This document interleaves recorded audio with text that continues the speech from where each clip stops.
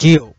இந்திய கோடீஸ்வரர்களில் ஒருவரான முகேஷ் அம்பானி ஜியோ என்ற தொலைத்தொடர்பு நிறுவனத்தை தொடங்கி முதல் வருடத்திலேயே அபார வளர்ச்சியை அடைந்தார். இதனால் பிற நிறுவனங்கள் ஜியோவுடன் போட்டியிட முடியாமல் நஷ்டத்தால் இழுத்து மூடப்பட்டன.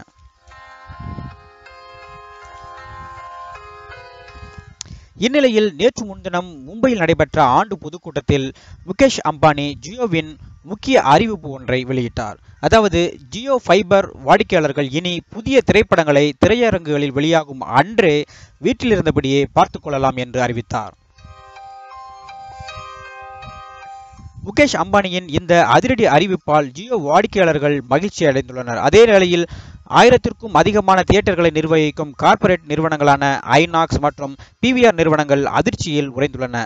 காரணம், மக்கள் அனைவரும் வீட்டிலேயே பார்த்துவிட்டால் தியேட்டர்களுக்கு வரமாட்டார்கள். இதன் மூலம் பல ஆயிரம் கோடிகள் இவர்களுக்கு நஷ்டம் ஏற்படும். மேலும் தியேட்டர் உரிமையாளர்கள் பெரிதும் பாதிப்படைவார்கள்.